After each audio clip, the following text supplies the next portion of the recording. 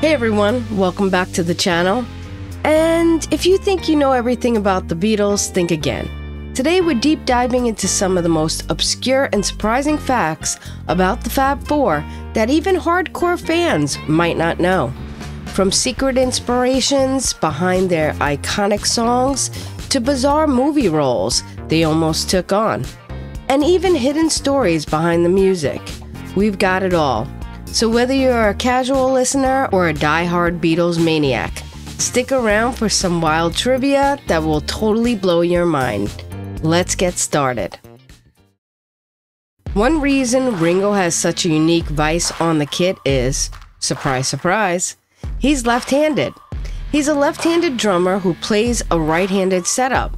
You can hear how he often uses his left hand to play accents and keep time on the hi-hat, and he executes his fills leading with his left. Always curious about new instruments, Harrison brought the Moog synthesizer into the studio during the recording of Abbey Road. This was one of the earliest uses of the Moog in a major pop album, adding a futuristic sound to tracks like Here Comes the Sun. George Harrison had this to say: "I first heard about the Moog synthesizer in America. I had to have mine made specially. Mr. Moog had only just invented it. It was enormous with hundreds of jack plugs and 2 keyboards." In the late 1960s, the Beatles considered making a film adaptation of The Lord of the Rings, with Lennon pushing for the role of Gollum. They even approached Stanley Kubrick to direct, but the project never took off. Peter Jackson explained, "Ultimately, they couldn't get the rights from Tolkien because he didn't like the idea of a pop group doing his story, so they got nixed by him. They tried to do it, there's no doubt about it. From a moment in time, they were seriously contemplating doing that at the beginning of 1968. Rumor has it, McCartney would have played Frodo, George Harrison would have portrayed Gandalf, Ringo Starr would have been Sam, and funny enough, John Lennon would have played Gollum." Lennon co-wrote and performed backing vocals on David Bowie's hit, Fame, in 1975. The collaboration came after Lennon and Bowie struck up a friendship, and the song became one of Bowie's signature tracks. The Beatles chose not to release any singles from their groundbreaking album Sgt. Pepper's Lonely Hearts Club Band at the time of its release in 1967, which was unusual for the band.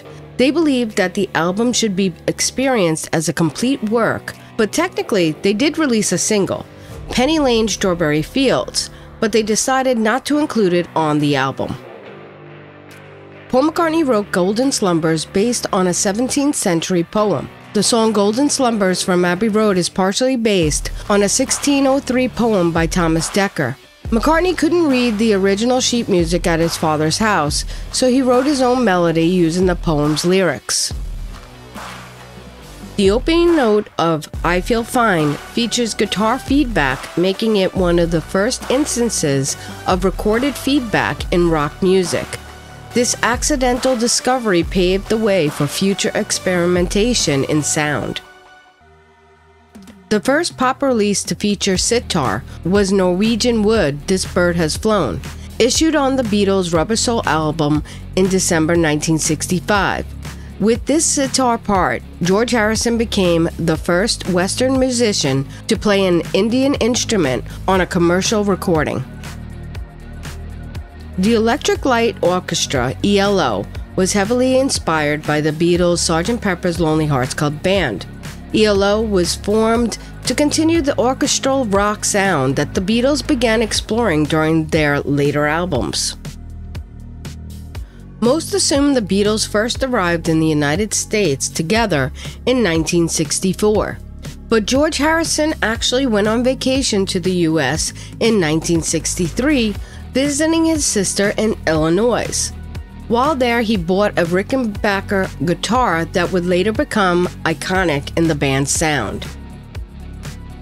Produced by John Glenn's, My Dark Hour came about when Johns happened into the studio right after a big fight among the Beatles. In 1969, after a tense Beatles recording session, McCartney jammed with Steve Miller on his track, My Dark Hour, under the pseudonym Paul Ramone. When Johns arrived, the others, including Klein, had left. McCartney was fuming, he told his friend and biographer Barry Miles. Steve Miller happened to be there recording late at night, and he just breezed in. "Hey, what's happening, man? Can I use the studio?" "Yeah," I said. "Can I drum for you?" "I just had a fucking unholy argument with these guys there," I explained to him. "Took 10 minutes to get it off my chest." So I did a track. He and I stayed that night and did a track of his called My Dark Hour. I thrashed everything out on the drums. There's a surfeit of aggressive drum fills. That's all I can say about that. We stayed up until late. I played bass, guitar, and drums and sang backing vocals. It's actually a pretty good track. It was a very strange time in my life. I swear I got my first gray hairs that month. I saw them appearing. I looked in the mirror. I thought, I can see you. You're all coming now. Welcome. This collaboration also influenced the riff for Fly Like an Eagle. Paul McCartney and John Lennon wrote a play about Jesus. Yes, Jesus. Paul told BBC Radio 4, "It was the era of the kitchen sink, so we wrote this play. We only got 4 pages in. This was before the Beatles, when we were just hanging out writing our earlier songs. We started this play, and upon discovering it years later, I said, 'Oh, stop.' And I read it, and I said, 'That's the play I've been talking about forever,' and I really thought it was lost. For years I've been telling people that me and John wrote a play," he said, according to The Guardian, "and it's about the Messiah, actually." McCartney discussed the play in his 1997 biography Many Years From Now by Barry Miles. "We were going to have this character, the person upstairs who never comes in, and the play is just people talking about him and his terrible crisis. Oh, our Picard, you know, he's taken a turn. He's born again, and he really thinks he's the Messiah. He's upstairs praying. This was the way it was going to go. But we couldn't figure out how playwrights did it," said McCartney then. And there you have it, some truly obscure and surprising facts about the Beatles that even die-hard fans might not know. From Ringo's drumming style to Nearly starring in The Lord of the Rings. The Beatles story is full of fascinating twists and turns. But trust me, there's so much more where that came from. Let me know in the comments below, did you learn anything new? Or you heard it all before? And if you enjoyed learning these hidden gems about the Fab Four, make sure you hit the like button and don't forget to subscribe for more deep dives into music history. Also, if you really liked today's video and would like me to do a part 2, let me know and we'll uncover even more rare and mind-blowing facts about the Beatles.